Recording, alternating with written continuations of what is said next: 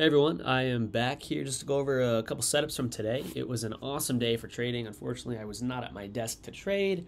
As you know, I'm in Spain studying abroad, so it is extremely hard for me to be at my desk as I have class during the market open, which is really frustrating, but I'm just going to keep my head high and excited for when I get back to the States and I'm able to trade.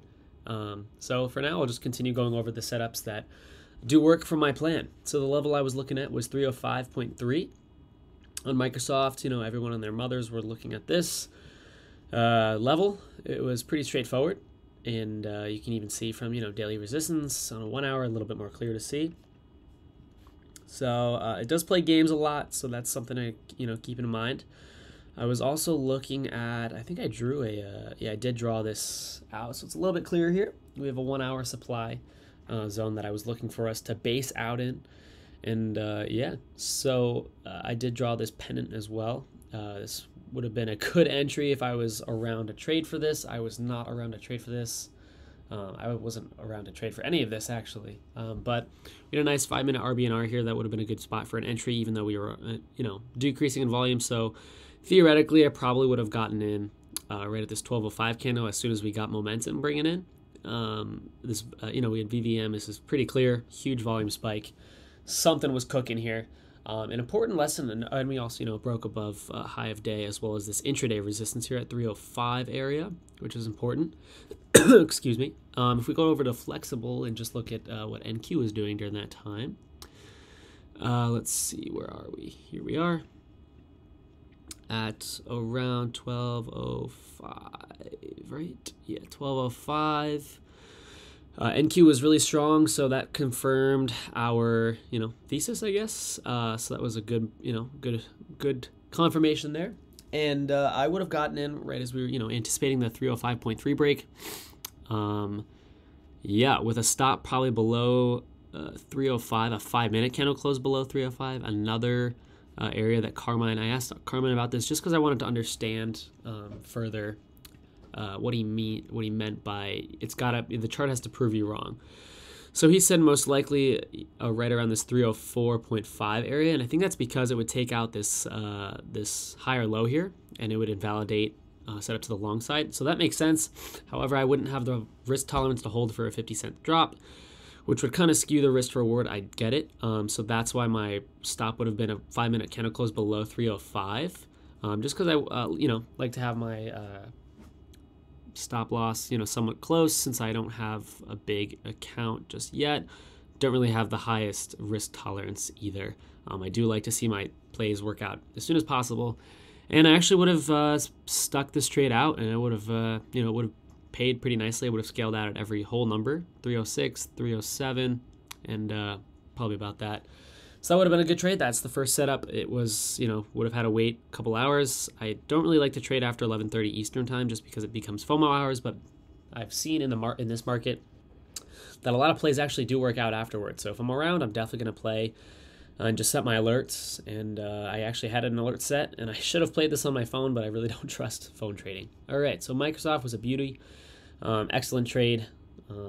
That was one that should have been caught, or that was caught at least, straight from my pre-market plan. The next one I'll go over is AMD. AMD, I had, that's not the proper way to go clear. Here we go. The trigger area that I had was 112 to 112.4 to 112.8 with the daily RBNR completion. So just to go over that real quick, we were anticipating this daily RBNR here, and the trigger area was this 112.4. I was looking for an anticipation break. So I said to myself, all right, where can I get in? And that was right at 112.84, a concern. So this is this bottom pink line here. You see it's clear that there was resistance here, support here, just an overall good level, excuse me, to get in. And I said, before pre-market, actually, the last night, the night before this, I said, all right, if we gap up above the trigger area, above the daily RBNR area, I'm going to go get in around 114.46 with VVM, depending on how extended we are. My price target would have been 114.46 if I was able to get in at the first tests or the first trigger area. So let's go over to the entry. If we have, let's just compare it with NQ real quick. This would have been a beautiful, beautiful play. Okay, NQ at 9:30 and AMD at 9:35. So pretty much similar stuff. Somewhat relative strength here. Not the greatest example of relative strength. I hate when TOS does that. It just does some weird stuff on its own. Anyway, we had a nice lower wick here compared to NQ. It's already showing some strength. And immediately 112.4 is when the entry would have been. The trigger area, which was beautiful, would have gotten in as soon as we broke the high of this previous candle, or maybe even a little bit further. Clear VVM here. There NQ goes again. Clear VVM. It would have daily RBNR as well, and it would have been a good trade, and it would have scaled on as soon as we hit this 113.5 area. Those were the two price targets I had, and then final price target of 114.6, and so that was another good trade. Excellent trade. Another trade that I want to go over that I had was NVIDIA. Excuse me. From the pre-market plan, I had a break above 219.13, micro key level as well as a macro key level as well. Let's just go over it real quick. You can see that we had resistance here. So that was another good level. Pretty self-explanatory. Price target of 220.63 because that was a supply area. Again, same thing. You get the idea from NQ. This was probably a little bit more, a little bit better on the risk to reward compared to AMD. Actually, it would have been another good trade. I really had to pick the cream of the crop today. I could pick any of these plans and it would have worked out. So I probably would have gotten in. Not probably. I would have gotten in right as we were about to break this 219.13 area, and held until 220.63 for a nice little gain. And then, of course, hold on for a runner to invalidate this low here, this higher low. And if I held on for the day, we would have grinded all the way up. So that was beautiful. I did have BA puts listed, but I won't go over that. Not really part of what I want to go over. SQ, Square, was another one that worked out really nicely. The level I had was 251.65. Confirmed that with Carmine as well. And that was a really, really nice play. A lot of people had 250, and the reason why I said I didn't like 250 was because we had these wicks. We had these upper wicks indicating selling pressure here. So, if you play the 250 psychological key level break, well, going with low size with a really tight stop, I just really did not like the 250 area. So that's why I would only take high quality trades, which would have been above 251.65.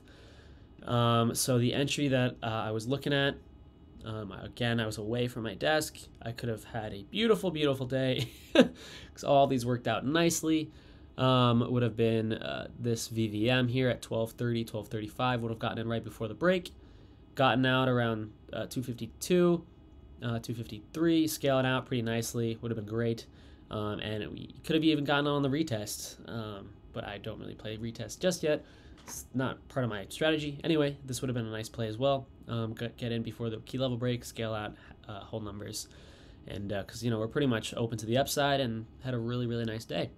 And then we were looking at crowd. Another beautiful, beautiful play. I had 275, and the reason why I had 275, I know people, this is a pretty subjective level. It's a psychological level. People had their own levels. There was, 276.3 was another possible level. I like 275, given the information we had from the past and the psychological number behind it. And, we acted as resistance intraday yesterday as well.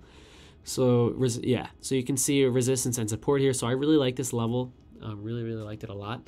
We also had a confirmation of a daily RBNR, 276, with price target of 278.13, which was a supply area, I believe. So let's just take a look at the RBNR. Beautiful, 5 minute. You already know the drill. Would have gotten in as soon as we broke this key level. And we broke this key level with volume. And I would have gotten in right as we, closed candle. And boop, got in. And would have gone right to my price target within 4 minutes. And then if I had a runner, would have obviously held on for a runner. So overall, a really good day. Oh, and then one more trade that I was looking at, I think, was a wedge. Let me see if I believe I have a wedge drawn somewhere. Yeah, I could have sworn I had it somewhere else. I think it was, really don't remember. Not this wedge. I was looking at this wedge, but my thesis behind this wedge was I was saying, this is kind of just an accumulation for this 44.80 level. You can clearly see we have some sellers sitting up here. The fact that we're holding price up there is extremely bullish in my opinion. This 44.68 area, 44.70 area was extremely key to hold. Buyers so far right now are doing a nice job. They're preparing this move up to the weekly supply and probably all-time high. I don't know when that's going to happen. We have 4 straight green days, so I wouldn't be surprised if we had a red day coming up soon. So yeah, so far we're doing a nice job of holding value up here, which is good. We can already see that overnight buyers are defending, but it's still way too early to tell. And we just have to adapt regardless of where the market goes. So can't really predict, and rather just trade. All right, guys, thank you so much for watching, and hope you learned something.